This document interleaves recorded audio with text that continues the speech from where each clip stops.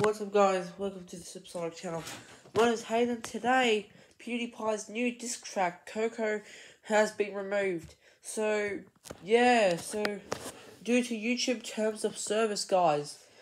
How is that? What the hell, guys? Why would Pewdiepie's new song get removed from YouTube? It's just funny, guys. But it just got removed. For no other reason. Guys, this is horrible news for Pewdiepie. It's a funny song, and I reacted to my second channel, then it got deleted.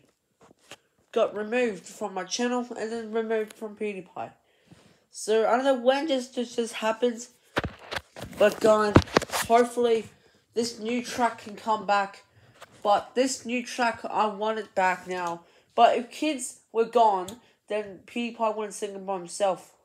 So, it wouldn't be good. So, guys, peace out.